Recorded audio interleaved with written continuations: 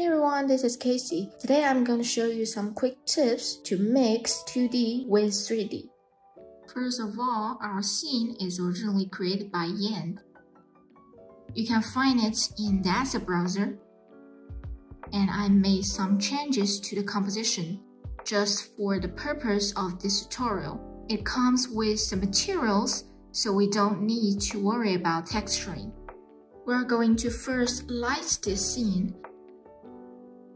I have a narrow light positioned in the upper right corner, forming an angle with the camera. I use it as the key light to illuminate the right side of the scene. At this point, the left side is too dark, so I'll add a dome light as a fill light to brighten it. The HDRI texture I loaded is also from the asset browser. Now the 3D part is done, let's thinking about making some elements 2D. For example, I want to make the front black part of the TV to be 2D. So let's find the object here, TV front. Then create a new Toon material and assign it to this object.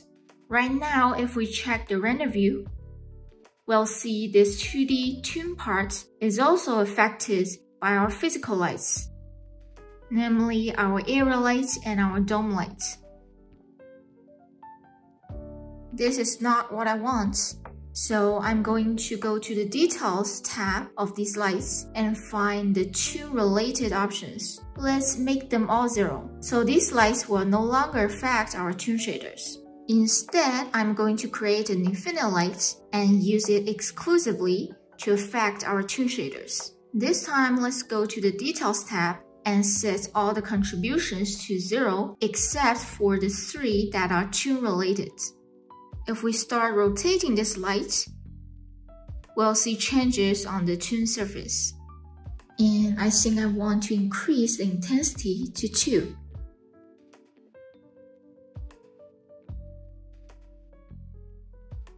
Then let's make this infinite light a child of the key light. We can either manually zero out the rotation values or use this reset transform command. This way, the 2D and 3D lights will be aligned so everything feels cohesive and natural. Now that the lighting is set up, we can move on to tweaking the Toon shader. For example, I might want to reduce the number of knots and adjust their colors. Here I already have the color palette, so let me quickly change the colors.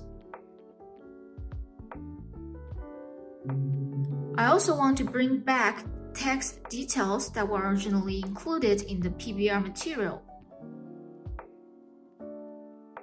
So let's copy the diffuse texture in the PBR material and paste it into the new Toon shader. We can plug it directly into the exposure of the base tone map. Right now the text might be too thin and not very clear, so we can add a ramp in between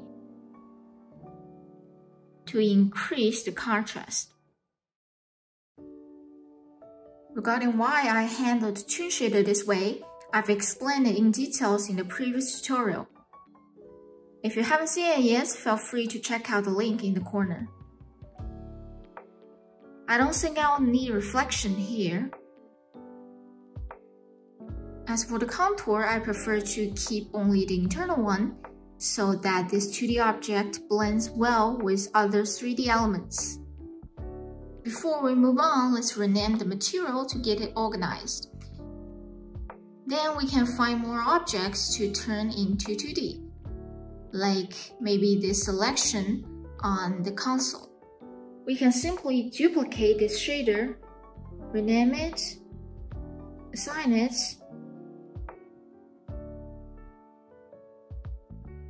and we'll need to swap this texture.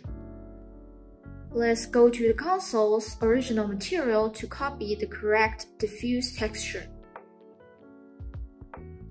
Also, here I want to invert this ramp so that the text appears white. Some adjustments of the knot positions might be needed.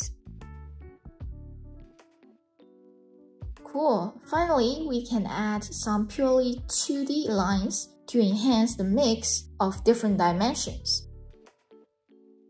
For example, here I can use the spline sketch tool to draw freely directly in the viewport. Since I'm using a mouse, the lines are a bit rough, but we can smooth them out using the smooth tool here.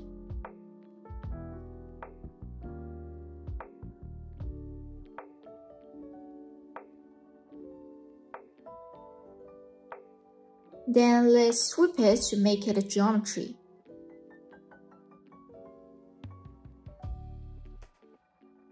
For the radius, something like this can be good. The material for this one will be very simple. We don't need the texture. And in the base tone map, let me leave only one knot and give it a color. Maybe a pink like this. We can add a touch of emission too.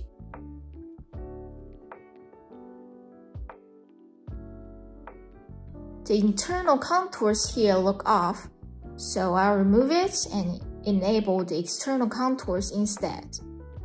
What we can further do is to give the thickness some variations. We can achieve this by adjusting the scale curve under the Details tab of the sweep object.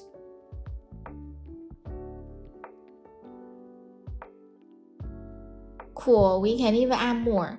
If you are not into freehand drawing, you can just use spline presets, like this wave one. Let's quickly tweak its shape and placement.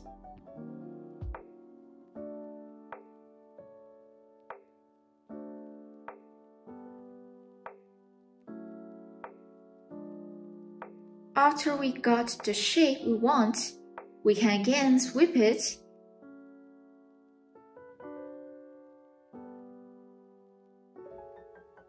and give it a material. This looking good to me, and that's basically it for today's quick tip. Feel free to download the project files. Don't forget to like, comment, and subscribe. See you next time.